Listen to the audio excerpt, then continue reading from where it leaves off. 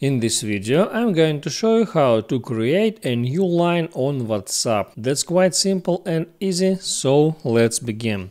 First, open up your WhatsApp application and open up some conversation.